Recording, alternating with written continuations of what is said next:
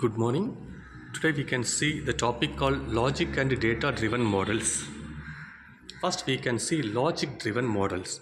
These are the models created on the basis of inferences and postulations which the sample space and existing condition provide. Creating logical models requires solid understanding of business functional areas, logical skills to evaluate the proportions better, and knowledge of business practices and research. To understand better, let us take an example of a customer who visits a restaurant around 6 times in a year and spend around rupees 5,000 per visit.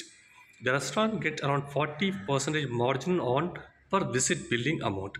The annual gross profit on the customer turns out to be 5,000 into 6 into 0.4, which gives 12,000.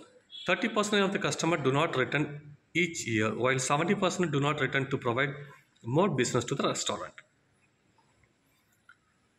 A logic-driven model is one based on experience, knowledge, and logical relationship of variables and constants connected to the desired business performance outcome situation.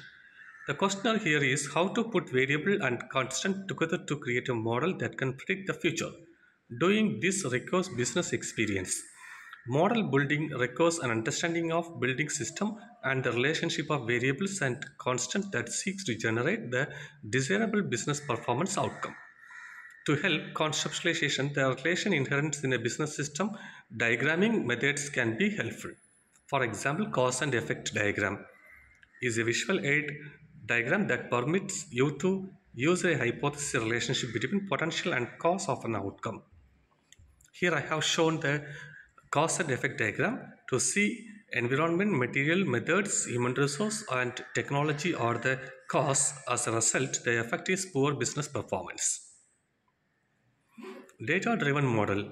Logic-driven model is often used as a first step to establish relationship through data-driven model using data collected from many sources to quantitatively establish model relationship. Types of data-driven models. Sampling and estimation is the first type. Sampling is a selection of subset or a statistical sample of individuals from within a statistical population to estimate characteristics of the whole population. The subset is meant to reflect the whole population and statistical attempt to collect samples that are representative on the population. Samples has lower cost and faster data collection compared to recording data from the entire population, and thus it can provide insight in cases where it is infeasible to measure an entire population. Next one is regression analysis. It is a set of statistical methods used for the estimation of relationship between a dependent variable and one of the more independent variable. It can be utilized to assess the strength of the relationship between variables and for modeling the future relationship between them. Next one is correlation analysis. It is a statistical method that is used to discover if there is a relationship between two variables or data sets and how strong that relationship may be. Next one is probability distribution. The probability distribution gives the possibility of each outcome of a random experiment or event.